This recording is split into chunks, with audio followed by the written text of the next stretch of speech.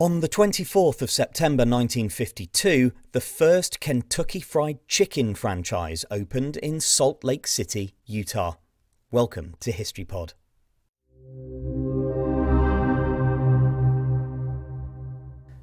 KFC was created by Harland Sanders, who moved to the small city of North Corbin, Kentucky to operate a pair of filling stations on Route 25. Sanders renovated the stations to accommodate eating areas, and very soon the Sanders Court Café proved so popular that he was awarded the honorary title of Kentucky Colonel by the state governor.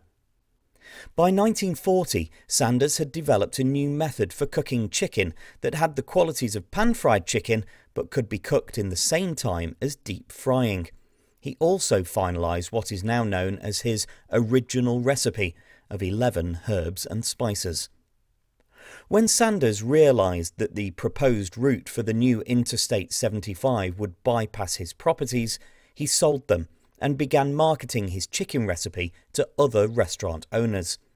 The first of these was Pete Harman of Salt Lake City, Utah, who opened his franchise on the 24th of September 1952.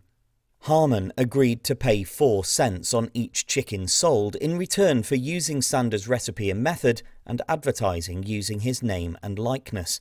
It was Harman that hired sign painter Rodney L. Anderson, who coined the name Kentucky Fried Chicken in order to differentiate the brand from the traditional southern fried chicken that was cooked by being deep fried.